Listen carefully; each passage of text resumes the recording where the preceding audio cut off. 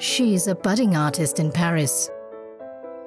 He's the foreign minister of China, forced into political exile.